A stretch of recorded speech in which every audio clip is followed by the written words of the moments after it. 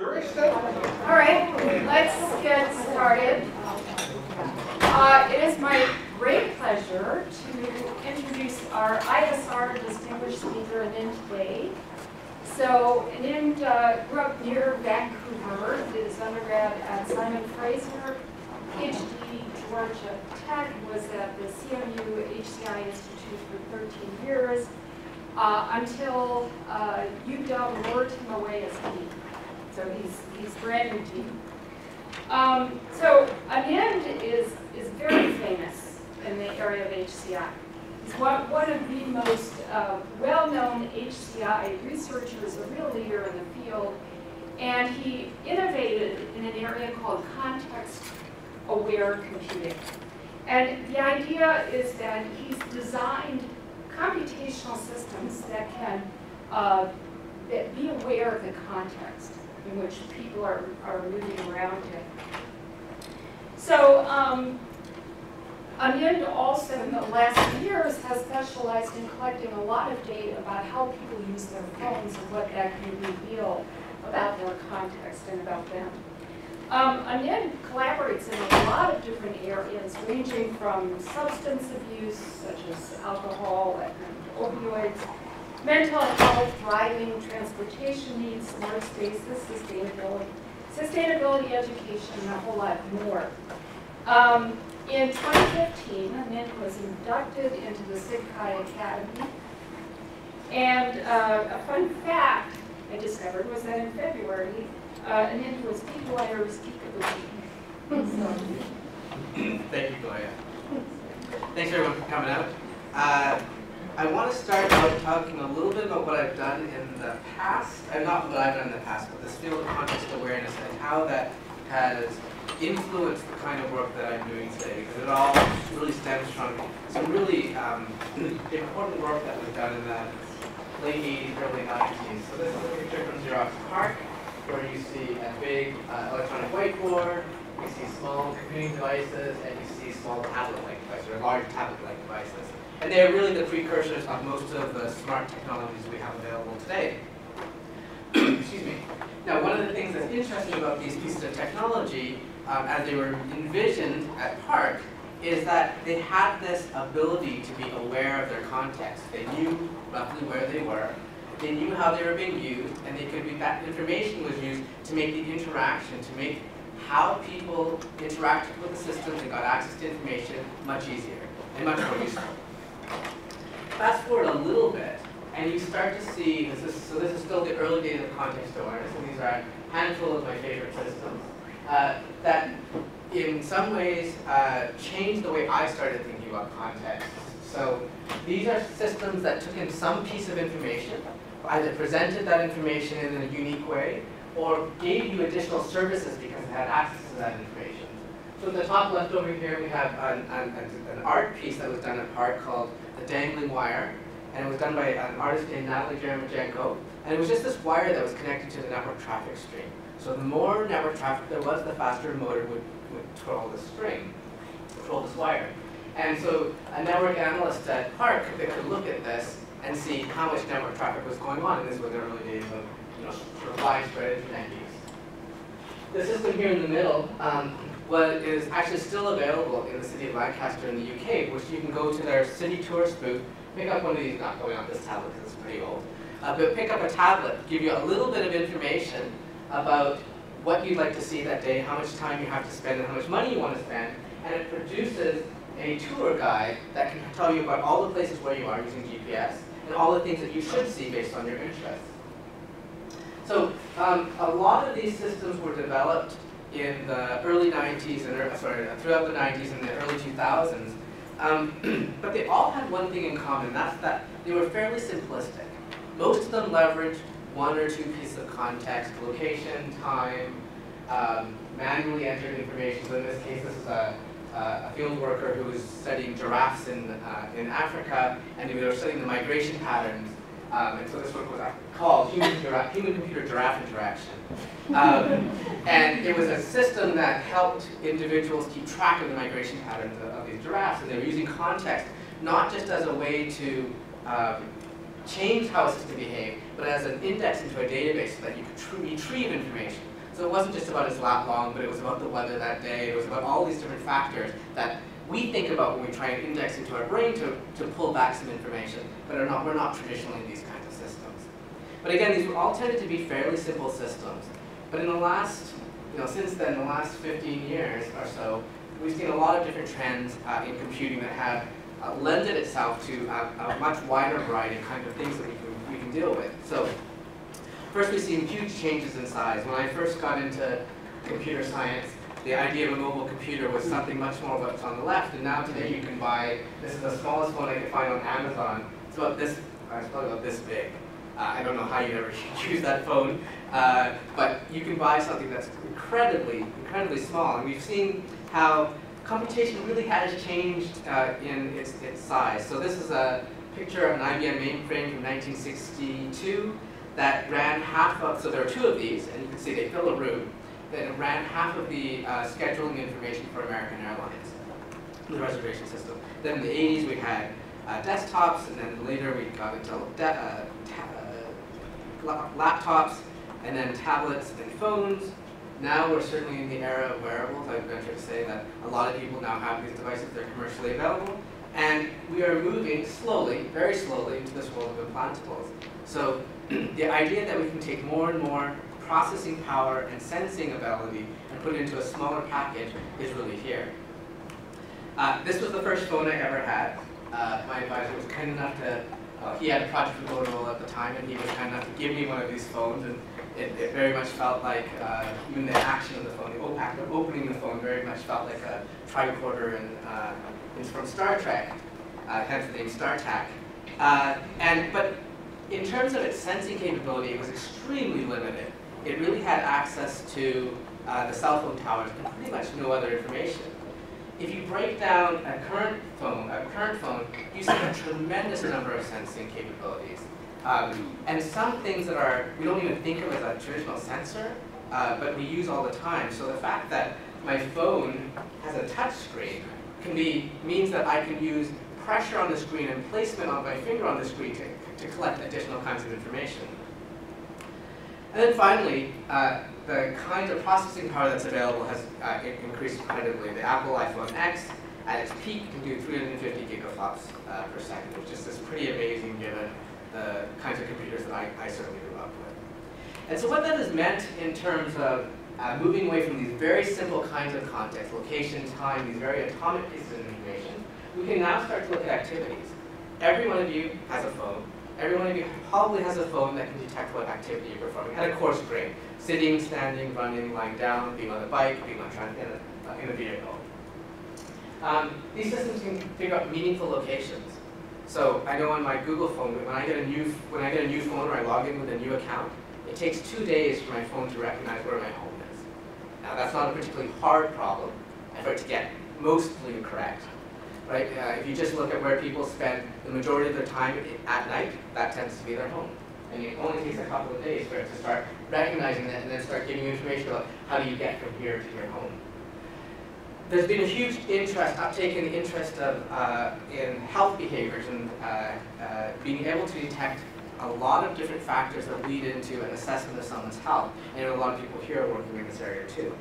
And the last piece is that people have been, more and more recently, researchers have been looking at the sense of engagement. Can we use how people use different kinds of technology to see not just how engaged are they in the technology, but how are they engaged with each other. So this was really great, and I started thinking about, okay, well, people have moved into this field, and that's great. I did a little bit of work in this myself, but I wanted to figure out what was next. And I went back and I was just looking at some of my old keynote talk I gave from about 12 or 13 years ago, just after I got to Carnegie Mellon.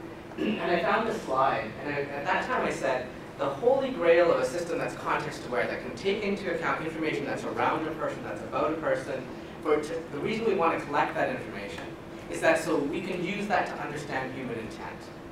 And obviously, we're not at a place where we can use technology to understand that. And right now, or then, we use location and time as a common proxy for intent. So if I'm in this space at this time, I can try and infer that intent. You all being here at this time, I could try and understand what your intent is. But it was a really, really poor proxy. The fact that we happen to share space and time does not mean that we want the same thing. And so one of the goals I've tried to figure out, or one of the things I've been trying to figure out is, how can I come up with a better representation of human intent? So I started looking at this idea of routines. And routines are interesting for a lot of different reasons. So this is an example of a particular routine for a child. And you can see a routine is just a set of activities that you might perform one after another. And in this case, it's the routine of a school day at a fairly coarse level. And what's interesting about it are there are different activities in that routine. They happen in different orders. They take different amounts of time, and they can be you can deviate from those routines either in common ways or in uncommon ways. So in my research about routines, I found this book by Mason Curry called The Daily Routines of Famous Creative People, and then somebody came along and actually created an information visualization out of this. And so it shows the routines of famous artists, scientists, mostly artists and scientists, some politicians, and it shows, and I don't know how they collected any of this information, but assuming that the information is correct, it shows you the routine of a typical work day or a typical day for some very famous people, from Benjamin Franklin to Beethoven to Charles Darwin. And you can see lots of interesting patterns, nothing that I can sort of pull up and say, well, if you want to be really successful, do this. But to me, it was really interesting that you could start to put together this kind of information. And I would say, oh, if I were an assistant to this person and I had this picture in my head for Charles Darwin, how would my behavior change? What would I do in order to be the most effective to him? So routines are important for a lot of different reasons. To me, the most important is that we develop these routines over time because they reduce our cognitive effort. Most of us, I'm sure most of you have been in a situation where you've been in a car, you're driving, and you don't even remember how you got home. Your brain just kicked into autopilot. You don't think about how you brush your teeth. You don't think much about the order in which you do things every morning on an average day, because you just sort of offload that to this routine to reduce your cognitive effort. And it's only when you have to deviate from those routines, or you have an anomaly that causes this, that you start suffering from stress and this extra effort. And to me, routines are really important because you develop them over a long period of time, so they're really built into who you are.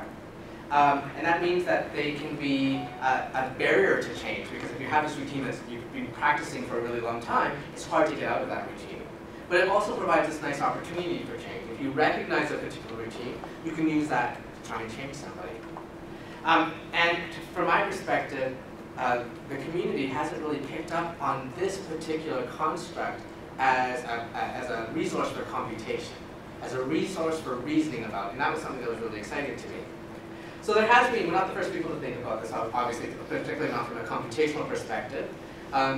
People who do work in this area, sort of in anomaly detection, in pattern recognition, but in my mind, when I think of a routine, it's much more than that. So when I think of applying pattern recognition, there has to be a very strict structure on the order in which activities occur. So if I don't see the same pattern, my system's not going to recognize it as the same thing. But any given day, when I had young kids, my pattern was always changed a little bit by what my kids did, right? So I still brushed my teeth, I still took a shower, well, most of the time I was able to take a shower, still did all the things in the morning that I needed to do to get out the door, but the order I did them in and the amount of time I took them in, all of that changed. And so there's this more nuanced notion of routine that we haven't been able to capture computationally. So we first started thinking about how do we start collecting the data to be able to even start reasoning about this idea of routine. So we started with the phone because, well, all of you carry them. Early on in my career, we had to give people technology, and to some degree we still do that today. But we've tried to get away from that because you all carry phones, and those phones are really valuable resources for reasoning about routine. So we have virtual information, all the applications you use, social information because of all the social applications you use, let alone the calling and texting features, and then lots of sensors that are on the device to get out physical information. So we started building this infrastructure that's now publicly freely available called the ubiquitous framework. And It's a framework that sits on a phone that collects data, helps you reason about it, samples the data, helps you reason about it, and helps you build predictive or detection systems. And then we extended that to be really not just about phones, but actually any kind of data can fit into this. So my group, the ubicomp lab at Carnegie Mellon, now at the University of Washington, has really been thinking about, well, how do we understand human intent so that we can make devices that are truly smart? And we want to do this by leveraging passive sensing. So I don't want to have to ask a user to perform a set of activities in order for me to understand the routine. I just want to be able to monitor them. I want to be able to observe them, but observe them through the technologies that they use. And so we've been working on novel algorithms. We've been working on how to do things in a privacy-sensitive way, which is challenging. And we've been looking at how to deploy really large systems so that we can collect and collect data and identify these routines. And we've done a lot of work in a bunch of different application areas. And this slide is not really for you to look at, but just to prompt me. But this is not even quite the full list of different areas in which we worked on establishing or trying to understand routines. And it ranges from location-based systems, which I'll talk a little bit about, to power and sustainability applications, so being able to understand someone's very simple routine of when they leave the office and when they go home, so that you can predictively control their air conditioning and heating system so it's not running all day, to driving systems, to the last batch on the bottom are all about health-related domains. And I'll talk about a number of these, so I'll just start jumping in. This first one does not leverage routines very much, but really highlighted the value in having routines as a construct. So this is the work of one of my former PhD students, Matthew Lee. It's a system called DwellSense, and he had this idea that he wanted to study cognitive decline through the use of technology. So as people use different kinds of technology, could you tell whether they were declining in their cognitive ability? So these are activities of daily living, the kinds of things that you need to be able to complete well in order to be able to live independently. He looked at these and said, which of these are things that I can automatically sense? So for example, balancing a checkbook is something that's hard to do automatically just because of the nature of a piece of paper and particular artifacts. You'd have to go and change someone's artifact completely. Others are a little bit easier. So someone using a phone is much easier to sense because you don't actually need to change the phone itself. So he built a bunch of technology, and yes, it really did look this ugly. And he focused in on 3 different activities of daily living. So the first was taking medicine. So he instrumented a pill box, the kind of pill box you can get for like a couple of dollars at a drugstore. And there were 2 pill boxes taped glued back to back. And the sensing all was on one side, and the pills could go on the other side. And the main thing he was looking at were, could you tell which day of the week someone was opening? Could you tell whether they were physically having trouble opening a box? Did they get all the pills out? Did they flip it over and dump the pills out? What were the interactions with this device? He also looked at the phone line. So here he was very interested in missed calls, missed dials. So how many times did someone have to start down the same number before they eventually got through? And then this was probably the biggest instrumentation we did. We replaced everybody's coffee maker with a coffee maker that we provided them that could detect various parts of the coffee making task. All this information went up to a laptop that was in the environment and then went out to our backend server. And this was a typical deployment. So this was somebody's, an elderly person's apartment who was in our study. And you can see this person was very much into craft. They saw our craft supplies over there, pill boxes over here, and then we had our laptop behind the routine. And the kind of things that individuals saw during the study was just this single display. So over here you can see, so on the top left here, on the top line here, you can see the medicine-taking activities. So you can see the person, and what you saw was only what happened in the last 24 hours, the previous day. So you can see that this person took their morning medicine on time, but was a little bit confused, or for whatever reason made a mistake, and opened the Sunday, Monday, and then they finally opened the Tuesday bin of the pill box. And they didn't take their afternoon medicine. And over here, you have some assessment of how well they performed the task. That same day, the previous day, they made 8 phone calls and 2 of them were missed dials. And then for the coffee making task, they performed it correctly, they completed and made the coffee, but they repeated one of the tasks twice. So it just gave them this assessment of how they performed the previous day. And this is the kind of feedback we got from our subjects. So the researcher said before, did you think you were doing it regularly? Yeah, absolutely. I would have bet this is the medicine taking task. Yeah, absolutely. I would have bet my life that I didn't miss any days, because that's one of those things about getting old. You actually physically say, no, that couldn't be, I know I took it today, and you didn't. I hate to know it, because I hate to acknowledge that it's just another one of those things that you don't want happening, but this surely does show you what you're doing wrong. And it was that reflection on this built-up information on how well they performed this activity that was really interesting to us. So what we have here are two different patients. And on the vertical axis, we have from here, it's midnight to midnight. So these would be morning medicine, these would be evening medication. And the green dot said everything was done correctly. The yellow dot said they took the pill late, and the red dots meant that they didn't take the medicine at all. And so you can see before our display was deployed, we're just collecting data here. You know, this person was making a bunch of mistakes and was taking medicine late. This person, there was a lot of mistakes happening, not so many missed ones, but a lot of mistakes happening. But it was really irregular in terms of the medicine taking. After the displays went in, their behavior changed. These systems may have acted like a reminder, but they were not actually reminding people what to do. But you see a lot of consistency in both the timing of the medicine, but also their adherence to the medicine-taking task. And so we saw similar kinds of behavior improvements for the other tasks as well. And so originally we looked at this, okay, well, we can start to automate the assessment for occupational therapists. Occupational therapists can only go visit so many patients in a given period of time. Usually, my mom is an occupational therapist, and she gets to see occupational therapists once every 4 or 5 months. But if you could detect that someone was performing poorly, or get a change in their performance over time, maybe you can more highly prioritize that particular individual. Where we realized that routine would be interesting is we had one particular individual in our study. He was doing well through the first 4 months of the study. And you can see, there were some places where he was forgetting to take the medicine. Sorry, not forgetting. He was late taking the medicine here and here. But in general, he was doing okay. In January, he had a bad fall. He was hospitalized and he passed away.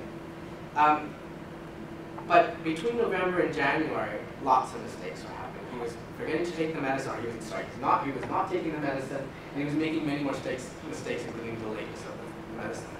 Now, this in and of itself is not predictive of anything. It's a single case, but to us it was interesting that, if you can start to see change in someone's behavior, in someone's routines, maybe that's an indication that you should get somebody else to look at this from something like this.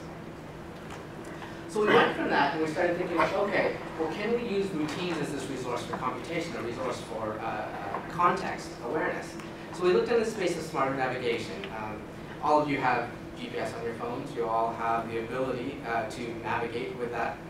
Very rarely do you ever see a built-in navigation system in someone's car. Although my Lyft driver yesterday had one of those, which was interesting to see because I haven't seen one in a long time. And the argument here is that you can leverage GPS to make a routine detection system, and it doesn't have to use a lot of intelligence, a lot of computation. You can do everything on the phone. So let me start out here by showing you a picture of Pittsburgh. And if you wanted to go between these two locations, and you wanted to minimize the amount of travel time, that was your goal. Minimize how much time it took you to get from point A to point B. That's the path you would take. And instead, if you wanted to travel the shortest distance, you'd get a different path. So it's not surprising that depending on your preference, you would get a different path. But it's not just our preference for these factors that impacts the path we take between two places. For some of it, it's cost. So if I have to pay a toll, some of us would avoid paying that toll. If it's a greater cost of gasoline, we might change our behavior to more appropriately optimize for cost. Some people have different preferences or different ability to deal with congestion, or the kind of skill that the route takes, and weather conditions. So it shouldn't be surprising that you can fairly uniquely identify anybody by observing them drive. So if I get all of you to drive and I collect data from your phones, then I can fairly accurately be able to detect who is who and uniquely identify you. Because we can observe and learn new routines over time. So the question is, how can we get people to elicit, how can we elicit people's routines over time? And so we thought, maybe we can build an interface, and of course that was horribly wrong, because real interfaces for GPS systems are incredibly complicated. So we want to see, can we just do it by observation? Can we try and observe how everybody drives, and then extract the routines from their system? from the data we collect. So a traditional navigation system you'll have your start point, you'll have your end point, and it's a big network. And all it's trying to do is minimize the amount of driving distance, usually or driving time, to get from point A to point B. And that's how most navigation systems work. Instead, what we want to do is we want to observe that this is the path you took, and try and understand what were the preferences that you exhibited on that path that caused that path to be the outcome. Because there are all sorts of other paths you could have taken. And if we do this enough times, we can start to understand why you took that path and generate a model of your behavior. So we apply this principle of maximum entropy. And here the idea is pretty simple, which is nature likes to have as much chaos as possible. And so the idea that if you have a glass and you drop it, it wants to break into as many pieces as possible. That's the most common outcome. The idea that those pieces would then, by themselves, combine back into a single glass is almost impossible. Not impossible, but it's almost impossible because of this idea of maximum entropy and maximum chaos. So if you combine, I'm going to skip to the math. So if you combine these, the idea is that in a maximum entropy system like this, a maximum entropy network, you want to spread the probabilities completely through the system. You want to observe particular patterns, and then you have to say there's something about the forces that are acting in the system that are causing this user to take this path. And so what are those forces? Some of it's context. It could be a weather, it could be a football game, it could be something that's affecting traffic. It could be personal preferences. And by watching enough experiences, you can figure out what those patterns are. Okay, so what can we do with this? With this system, you can now personalize routes. So I've been to here to Orange County a few times, but not enough to navigate myself anywhere. If I wanted to go from here, let's say, to the airport, my system would produce a route that actually matches the way that I like to drive. So right now, if I get into a car and my wife gets into a car beside me, and we both use Google, it's going to tell us to take the same route. But this system actually matches the way you want to drive and you like to drive. Another one is predictive location-based services or predictive hazard warning. So in learning how you behave over time, after a first few turns, the system can not only have given you a route that matches where you want to go, but even without interacting with the system, it's just watching you, it can start to predict where you're going. So it predicts where you're going and the route that you're going to take to get there. So I have an app on my phone that, well, when I'm in my car, it's predicting those two things. And if it sees a problem with the route it thinks I'm taking, it alerts me and says, there's an accident on that route, or there's a backup on that route, take another route around. And that alternate route is one, again, that matches the way I like to drive. Not the optimal one, because that was blocked, but a different one. So we took that work that we did in navigation and we said, well, can we apply it to something that is a little less commercial, but and actually has some impact, could have some positive impact on the world. And so we started looking at this arena of aggressive driving. So there's about 17,000 fatal accidents per year, according to stats that are about 4 years old, and it's about cost of $40 billion in the United States. And so here, if you think about how, just a very simple interaction of how someone drives their car through an intersection. They could be going straight, taking a left, taking a right, taking a U-turn. If you just think of a very simple state system, from someone entering the system, entering the intersection, being in the intersection, taking some action, and then exiting the intersection. It's a fairly small, well-contained system. You can use people's patterns of behavior, their routines over time, to help you figure out, are they an aggressive driver or are they not an aggressive driver? So one of my students, Nicola Banovich, built this as part of his PhD. This was a simple tablet interface that allowed you to see how how an aggressive driver went through an intersection, and then the system would simulate how a non-aggressive driver would drive through that same system. So this is just going straight through the intersection, one person speeding, one person not. So that's the aggressive behavior, and then superimposed, you'll see the aggressive driver in light gray and the non-aggressive driver, simulated non-aggressive driver in white.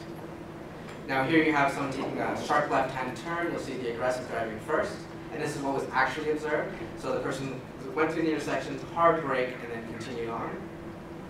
And then the simulated non-aggressive driver is much more smooth through the intersection, actually gets through the intersection a little faster. So with this kind of system, there are two things that I think are really important. One is by studying the routines, we can actually build a better classifier and help figure out, after watching this person drive, can we classify this person as an aggressive driver or a non-aggressive driver, in which case there need to be interventions. And then, based on how they're driving at the beginning of a drive, can you predict whether they're going to get more aggressive through their driving actions or less aggressive? And again, this would be an opportunity for intervention.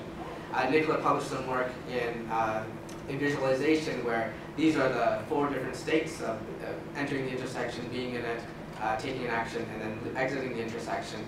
And through each of these states, he's able to show which features of a model are active or most important in helping figure out the transitions between these different states. And this is really critical if you want to build a model of routine behavior. One of the challenges here is how do you figure out when to intervene? We tried, in as safe an environment as possible, we tried to figure that out. Obviously, when you're dealing with an aggressive driver, telling them that they drove aggressively right after they did it is not very palatable. They don't take to it very kindly. Telling them at the end of the day seems to be too late. Maybe telling them at the next intersection, I don't know. I don't really know what the right time to do it is. I don't know when you need to capture a batch of aggressive instances and then have them work with a coach. But trying to tease apart how you present the intervention is something that I want to be able to work on, but we haven't had a chance to really engage with that yet. Next. Did you collect any demographic data about the users? Yes. So for this study, we collected demographic information as well as past driving history record, so speeding tickets, accidents, and then there's a standardized questionnaires for aggressive drivers that we used as well. Okay, so it's like income or ethnicity or education, or any of these factors, were they features? They were controlled for, but they were not features in the system. That's right, they were not features that emerged out of the data in the model. Good question. So, in thinking about this tool that we've been designing around trying to understand these routines over time, I had a lot of good fortune to meet some really wonderful clinicians at the University of Pittsburgh who were interested in the kind of data that we were collecting around mobile phone use and said, can we apply it to medical and health conditions? And so I had a colleague, Carissa Lowe, who's a psychologist, oncologist at the University of Pittsburgh Medical Center, who worked with cancer patients. And she was interested with her patients, the patient population she worked with, in trying to determine, so they were coming into the hospital for cancer surgery, and what was the likelihood that they'd be readmitted within 60 days, which is obviously very important from a Medicare perspective or from a healthcare reimbursement perspective.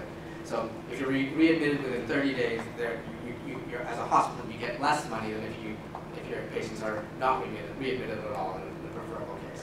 So readmissions have lots of costs. They have stress on the family. They can result in death, and obviously the financial costs. So typically in a hospital setting, you only are sensed.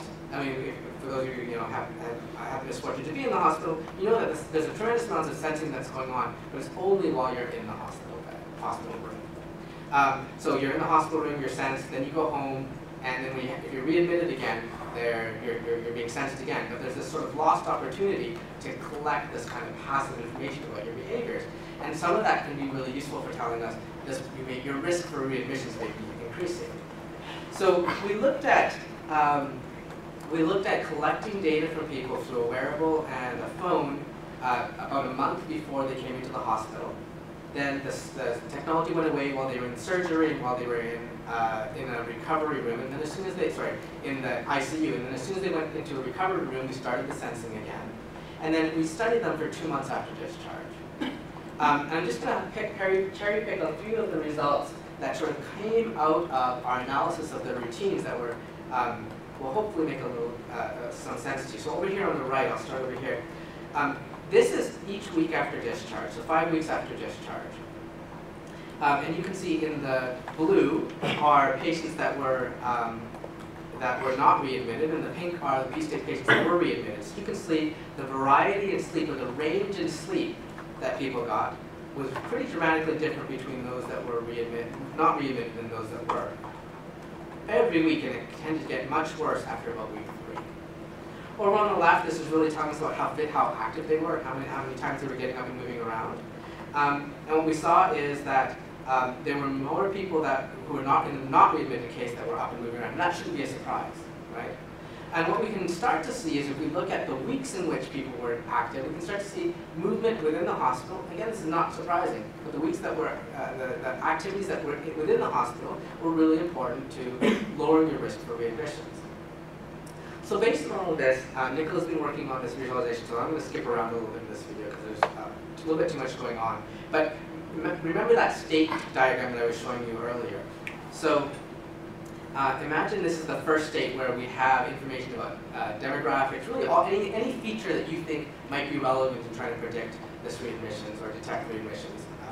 And so you're able to see at this first state, which is you're not even in the hospital, you haven't had the surgery yet, what are the set of conditions and how are those broken down between those who are readmitted and those who eventually were not readmitted.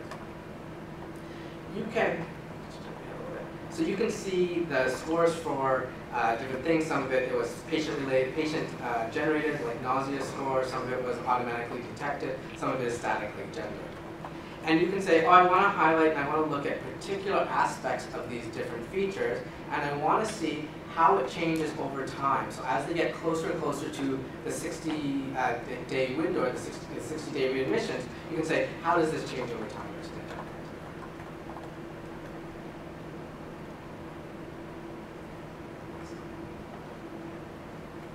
Okay.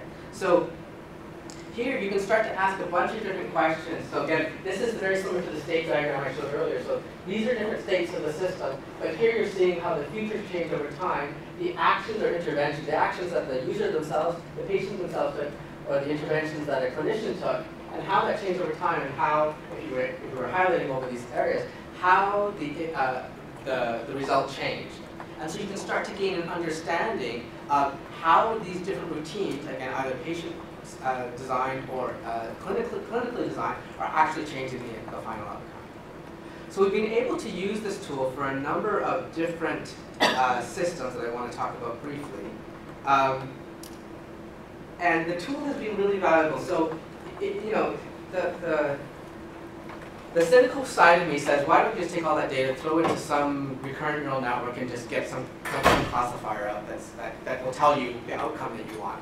But that's actually not useful in helping us make decisions. We need to know why someone's changing. We need to understand why the system is making a particular prediction or particular detection, because that's how you can design interventions. And so the tool not only allows us to explore a lot of things, but automatically helps us extract the most important routines, the most important paths through a network of actions that impact the outcome. And that's really useful because that's a resource that we can operationalize and a resource that we can use for computation. So another colleague came to me from the University of Pittsburgh system and said, hey, I've seen what you guys are doing.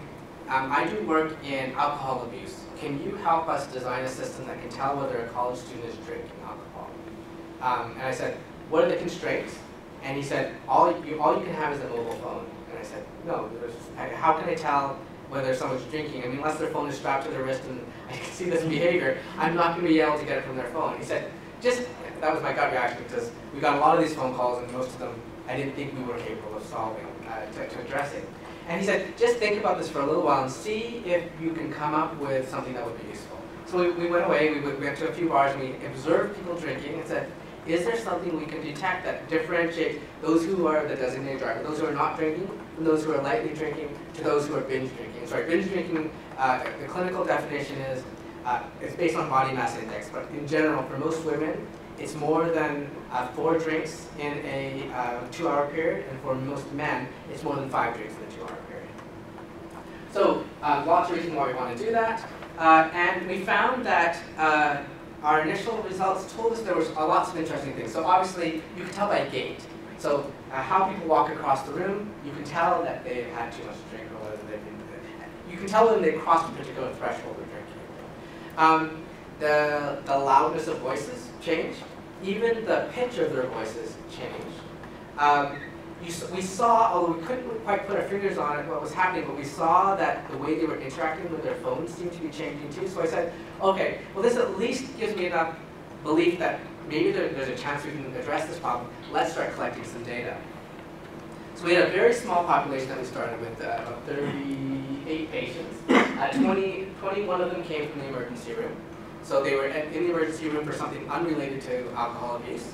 But they had filled out one of our screeners that made them very likely to have been experiencing a binge drinking episode. And then we recruited 17 random adults, young adults from our student pool. We gave them a software that we ran on their phones, and then we asked them to wear one of these tracking devices. We did it in the summertime, when even in Pittsburgh, people wear shorts in the summertime. And you can imagine it was not particularly acceptable. These were devices that they couldn't take off themselves. They had to wear these for 4 weeks. You can wear them in the shower, which is great. They're really cheap. You rent them, and you pay just by the day. It's like a couple dollars, $4 a day for each day they're activated, so that's really great. But we couldn't actually get people to wear them for more than a couple of weeks. So we said we had to come up with some other way, and so we relied on experience sampling, which is not, which I'll take all the caveats around experience sampling. So this is what we got back in terms of our experience sampling. So gray means no drinking, blue is light drinking or regular drinking, and orange is heavy drinking or binge drinking. And you can see some people that, I don't know, they didn't report many episodes, but most of what they reported were drinking episodes. Like this person here reported a lot of episodes, and most of them were drinking episodes. We had some people in our study that even when they were wearing the scram bracelet, the detection device, that had alcohol in their system more than 12 hours a day. It's what you get on a college campus. In some college campuses. So as you would expect, time of day and day of week are hugely predictive of if you want to build a model. So most of the drinking episodes happen on Friday, Saturday, Sunday, although you can see that some of them happen throughout the week, and the time of day really made a difference. So we're starting to see most of the real drinking activity, I don't know where you want to start, but maybe 8 o'clock on and ending about 3 o'clock in the morning. And it is interesting to see sort of the balance between the drinking, light drinking and heavy drinking.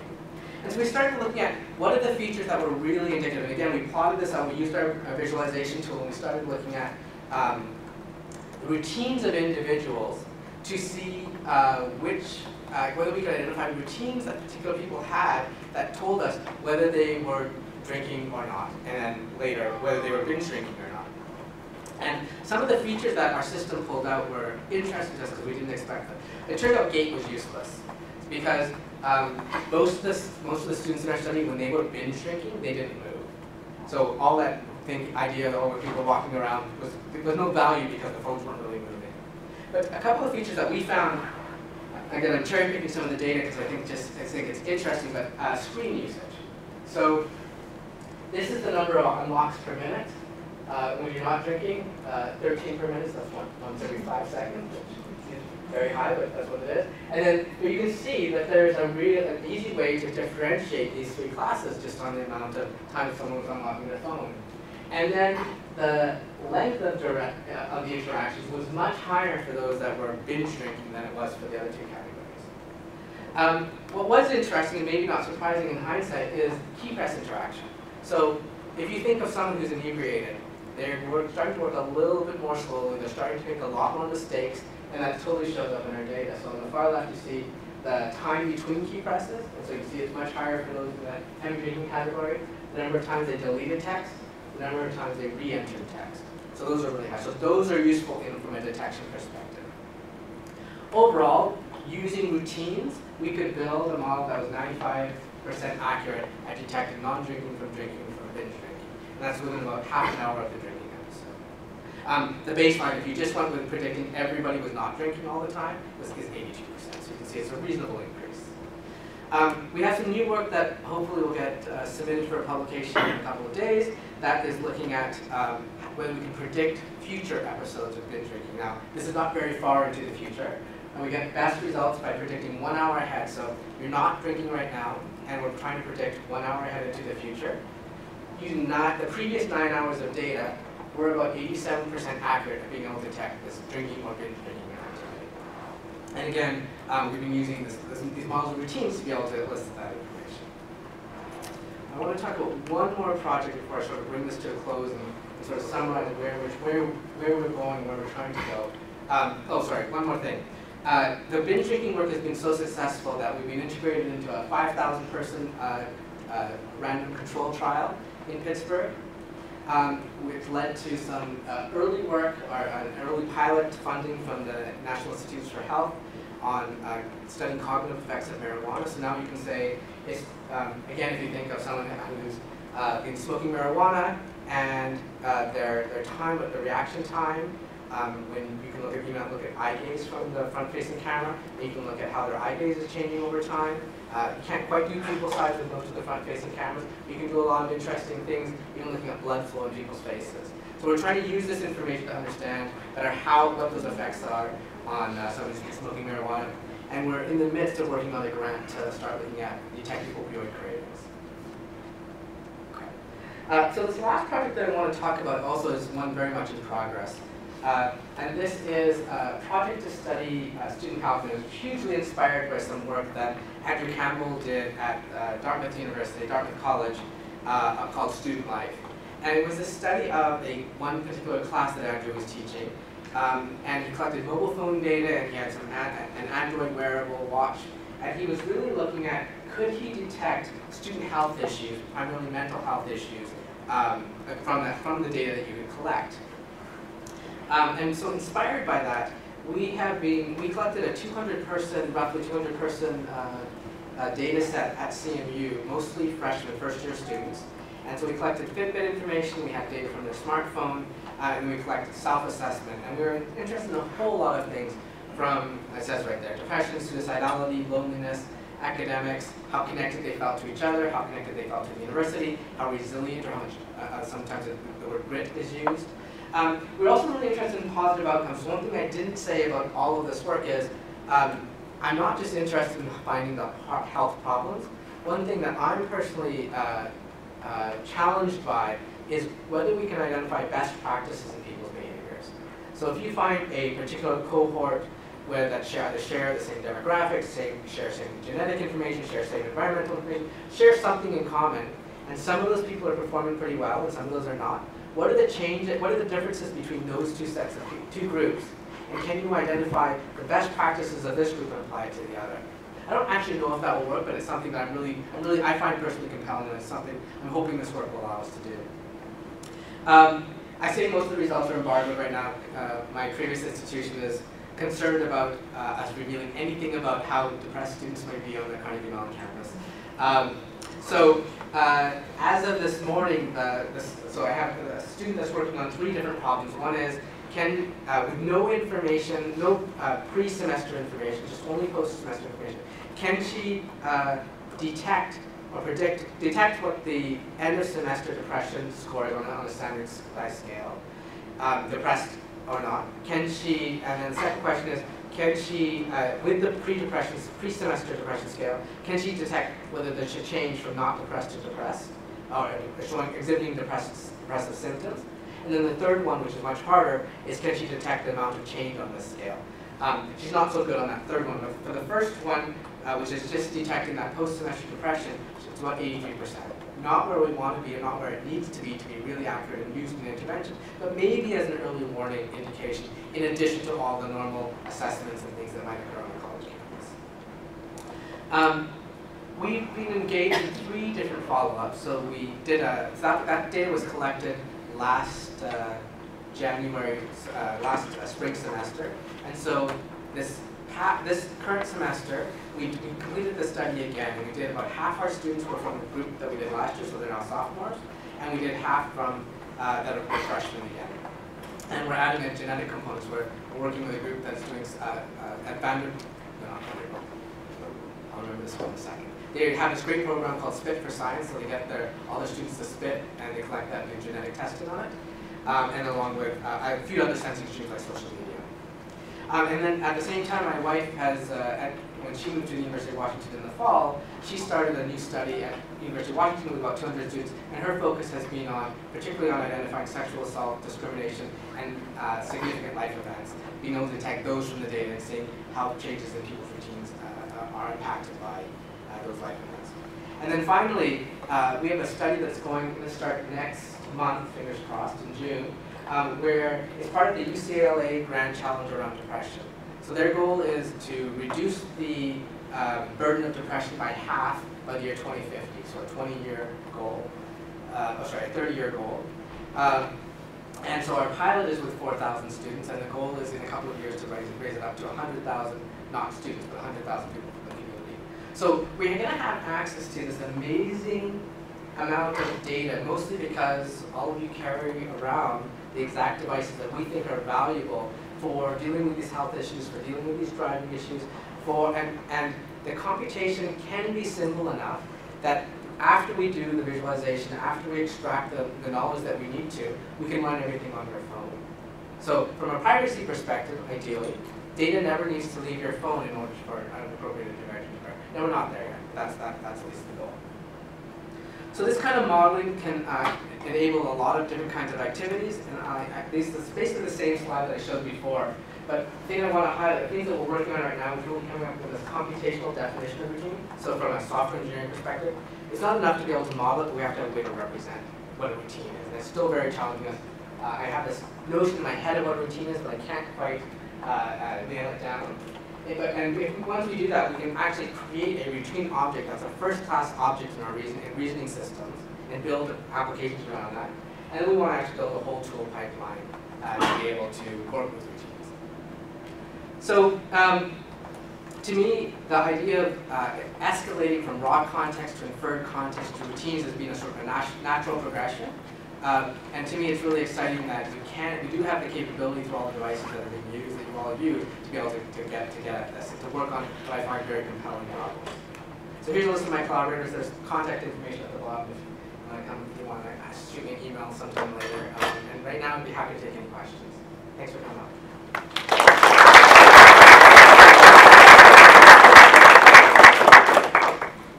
Yes? Thanks for the great talk. It was really enjoyable. So the thing is, it's basically you're collecting a lot about personal data. Is there any privacy angle that you're considering now or anything in the future? So the main thing we've been looking at, so right now we collect everything, we post everything on our server, right? Because I need to be able to analyze it. In the ideal world, once we're sort of past this research phase and the science phase, that phase, that we'd be able to say, okay, we've built this model, and yes, it may need to get updated over time, but all of that can happen on your phone. So if the data never has to leave your phone, then we're dealing with a security issue, not a privacy issue. That's the goal. We're not there.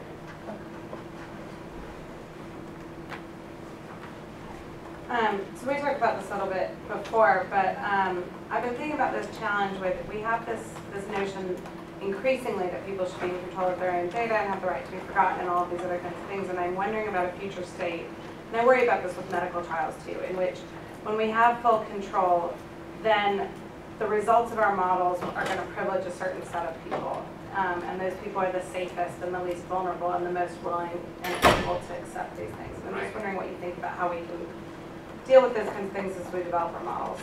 Yeah, so we have thought a little bit about this. Part of the answer, I mean, I don't have any great answers for this, but part of it is, in an ideal world, everybody's data would contribute to their own individual model, but then it would also contribute to a population model, because having more data will always improve a population, a model for a larger population, which will hopefully positively impact those people who don't want to be tracked so closely, because you can leverage other people's data to help them. The challenge, though, is how do you take the data from those individuals, when I just said, well, it's never going to leave your phone.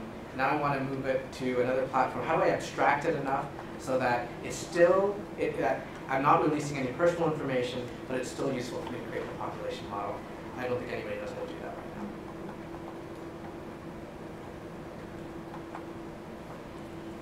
In one of the earlier slides, you talk about some future potential tracking could be from intent to engagement.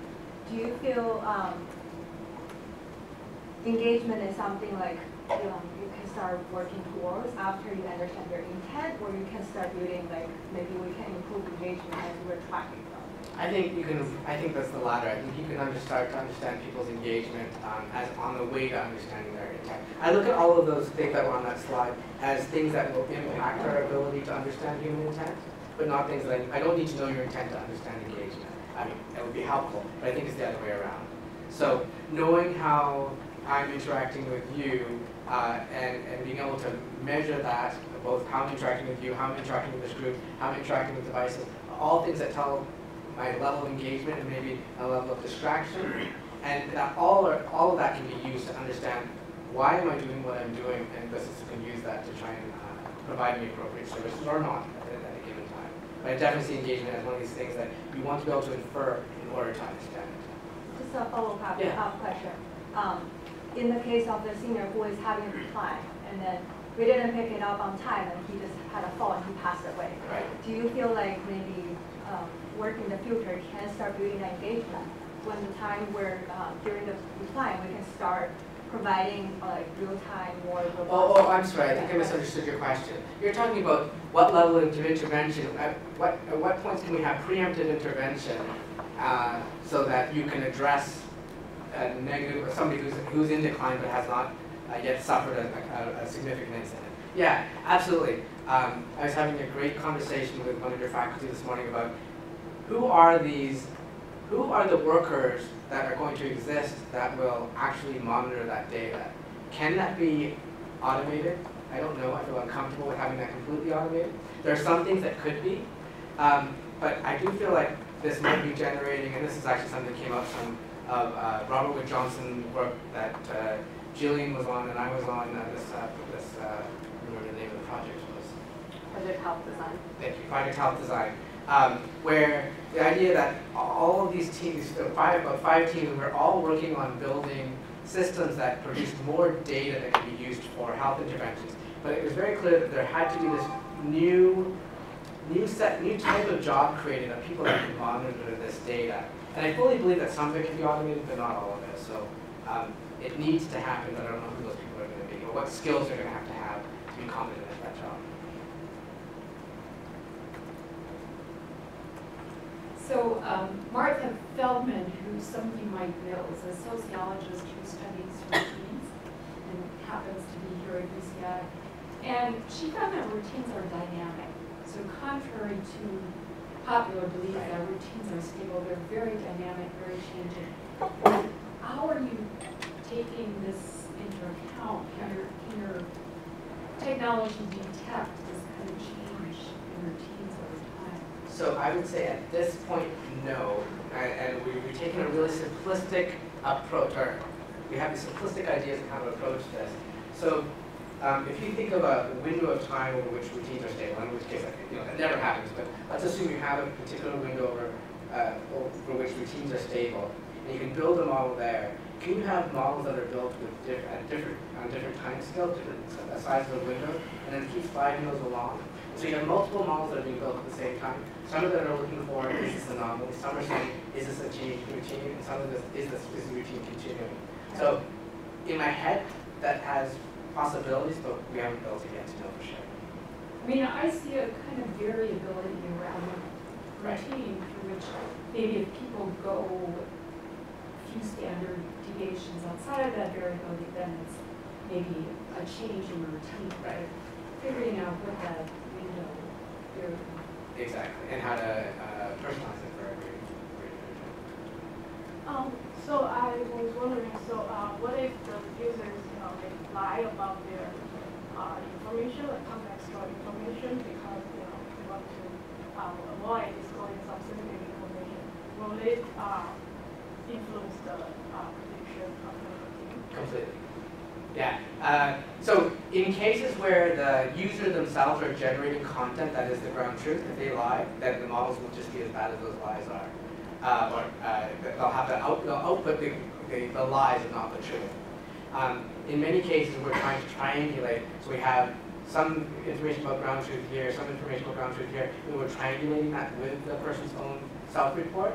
But it's a really hard problem, and figuring out how to build a model in the absence of, and not even just lies, but mistakes or misperceptions is really challenging. There's a lot of people that are interested in trying to use this kind of data to predict or detect mood, which is fundamentally a very challenging problem.